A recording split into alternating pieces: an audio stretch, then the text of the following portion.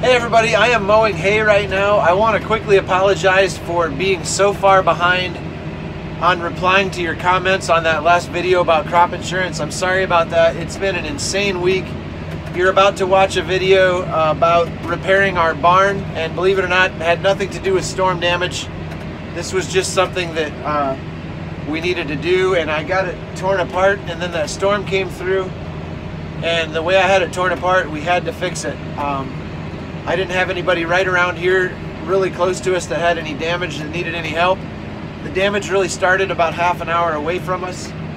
And to be honest, a lot of the damage was so bad that it was just heavy equipment cleanup anyway. So we were working on our barn last week, and that's what you're about to see right now. So I'll do my best to get caught up when I get time. I promise I'll try to get around to answering every one of your questions in the comments. I'm doing the best I can. It's been really crazy. Thanks for hanging with me. Hey there, thanks for turning down my road. If this is your first time here, my name's Carl. My little brother and I both work for local farmers full-time, but we both also farm together with our cattle herd and our hay operation. Everybody's involved, from the smallest to the biggest. If you don't have the joy of farming yourself, I'd love to help you experience it through this channel. Whatever your background, you found the right place. This is Dodge Brothers Farm and Ranch. I know everybody is talking about all the storm damage in the Midwest. We didn't have any storm damage at all. Honestly, we got really lucky. This here behind me is not storm damage. This is me damage. This barn has needed siding really bad for the last 10 or 12 years. We put a roof on it in 2017 and did a really good job, I might add. It was a lot of work. A tornado came through and sucked the roof right off this barn. We were planning on just burying what was left of it, but then we started looking around and decided we would fix it up. So that's what we did. And now it needs new siding. It has needed it for a long time, but it's going to get it now. I just kind of been patching it up with some old tin. You see that piece of tin right there and that piece of tin right there that we tore off the roof on the lean-to, and we replaced that on the other side. I just kind of been patching it together, and it's time for it to be done right. I want it to all look like this. I want it to all look beautiful. So this barn's gonna get new siding too, just not this week probably, hopefully in the next couple weeks, in the next month. Let me show you some of the stuff that I discovered while I was tearing the siding off yesterday that was not good. So I found a lot of places like this where these posts are not quite as solid as they should be at the bottom, given that they are what supports the barn. So I've got a lot of repair work to do here before we can get started putting siding on, and here. So that's what's gonna happen tomorrow and maybe the rest of today if I got enough time. So here's my first truckload of lumber that I had to buy that I wasn't planning on buying. This is basically what it's gonna take to fix the barn up so that I can put siding back on the east side.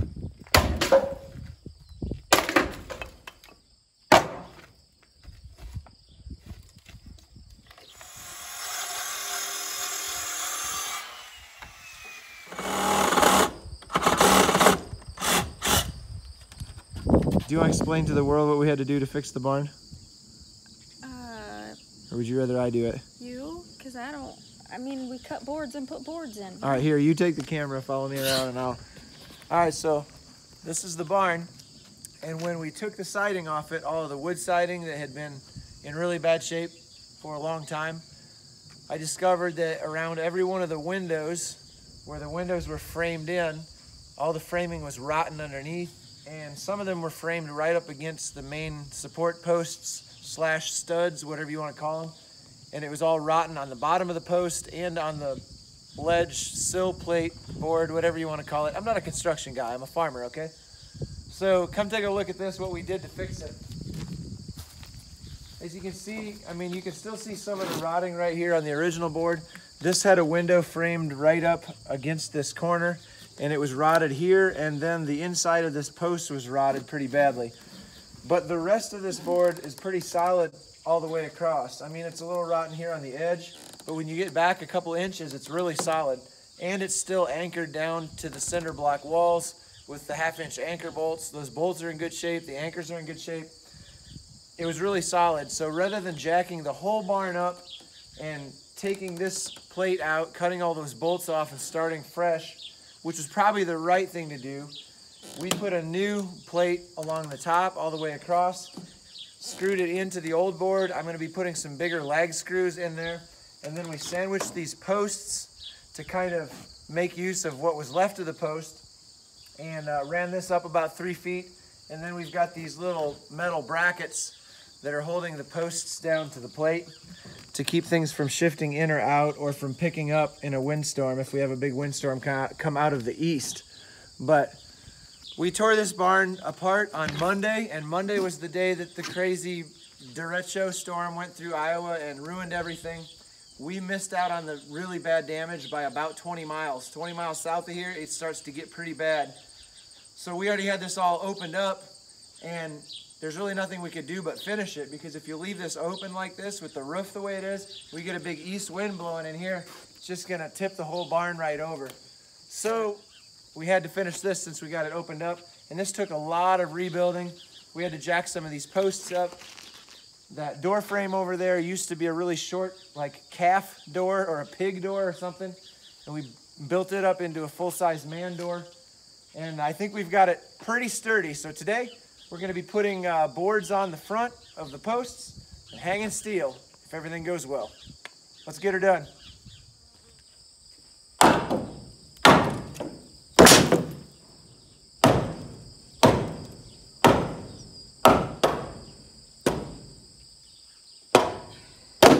Well, it's lunchtime, and we pretty much got all of the wood up that the steel's going to screw to.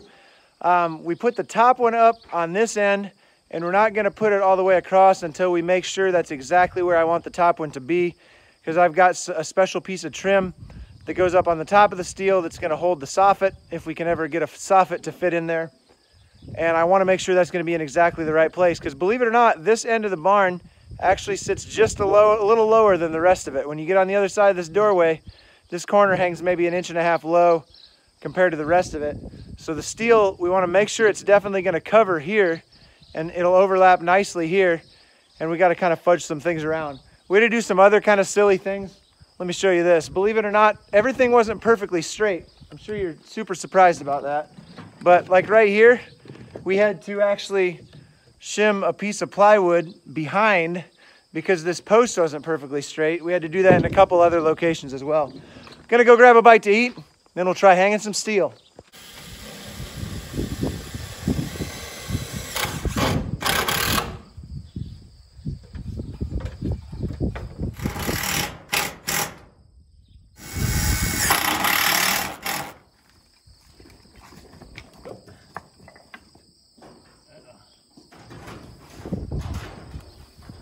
Slide it up.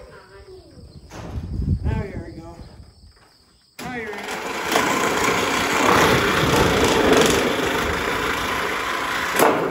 You did a far better job on the first one, Benny.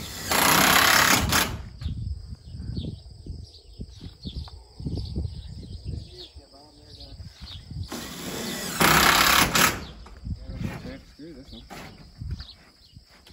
I'm out.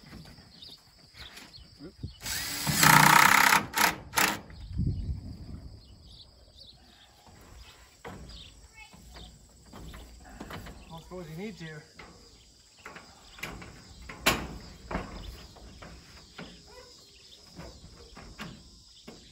There you go. You up? I'm level with the other eye. Well, it's been a day. We're getting ready to go for supper. But look at this. Is that an improvement or what? We got the plastic tough rib Amish barn style windows in there. It's a really, really easy way to do it.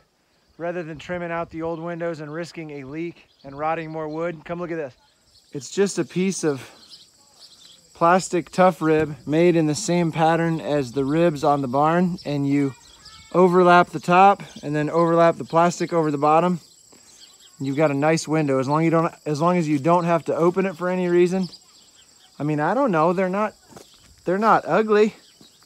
It's not quite as nice as if you had the trimmed out white double square windows, but it lets light in for the cows, and it was something that we could do and definitely know that it wasn't going to leak. Man, That looks nice. Woo! Guys, did you ever wonder how they move massive amounts of corn up and down the river? We're at Lock and Dam number 10 on the Mississippi River right now. This is just kind of a little excursion for my birthday today. And we got lucky, we got here just in time. Here's a full tow of 15 barges just getting ready to come through this lock. This is pretty sweet. There's almost 1,000 semi-loads of corn getting ready to float into this lock right now. How would you like to be that tugboat driver? It always amazes me. There's just about 5 feet on either side of that. 5 feet to spare on either side before they would be hitting the walls.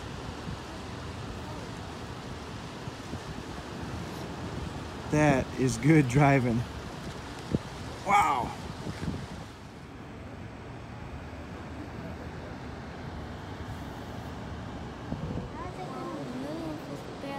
All right, this is too long to all fit in at once. So we got the first 2 rows unhooked and they pulled it back out with the tugboat and now they're shutting the gates. We've got 9 barges in the lock. These here are full of junk, shredded, recyclable metal. I assume that's why they don't have the lids on them. I assume the rest of them must have corn or soybeans or something inside of them that they don't want to allow rain to get onto. They must just not take the extra work to shut these that have the rusty metal in them. That's my assumption. If anybody knows any different, let me know.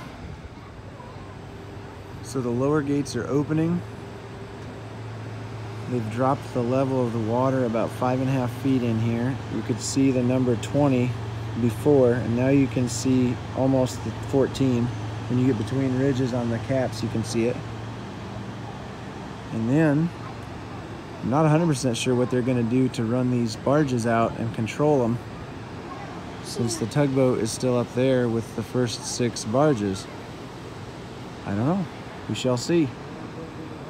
So they ended up just allowing those 9 barges to float through the lock on their own. There was some current. They may have been allowing a little water in the top gate underneath to provide some extra current. I'm not sure.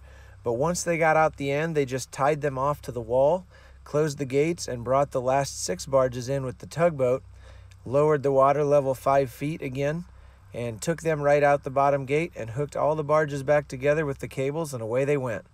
The kids were getting way too fussy. It took about an hour and 45 minutes, so we had to get out of there before all the action was over, but I hope you enjoyed it.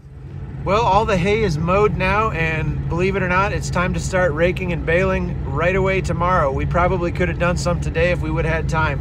This has been an unbelievable weather week, and the weather's just supposed to keep going. I hope you enjoyed the video about the barn and the little tour of the barges on my birthday. I really cannot stress enough, guys, how fortunate we were with this derecho storm. There's some really, really unbelievable damage just about 30 minutes to the south of us and stretches all across the state of Iowa, right through the middle. It is such a mess. There's some people that are in really, really bad shape, have lost almost everything.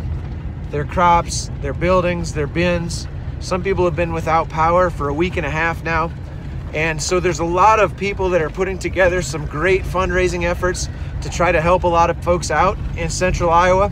If you'd like to be part of that, I would encourage you to check out some of the links that I will post in the description of this video. Also, if you're on Instagram, go check out Natalie Kavorik and Crystal Cattle. Those 2 ladies have been doing an unbelievable job of putting together links for people to click on to donate money. Go check out Charlie Barron's. He has a funny little video and a great way to buy a t-shirt to donate money to a great cause to help people in central Iowa who have just been devastated by this storm. I will keep adding links to the description of this video as I find them, so keep checking back for more and more ways to donate. Thanks for riding along with me today. Thanks for being patient. This week that I've had has not allowed me to get this video out as soon as I wanted or to keep up with replying to your comments. But like I said earlier, I'll try to get back on that and get caught up as quickly as I can here. We're going to be bailing the next few days, so give me just a little time, but I'll do my best to get back to you as quickly as I can. Thanks for riding along. Thanks for hanging out. I'll see you next time.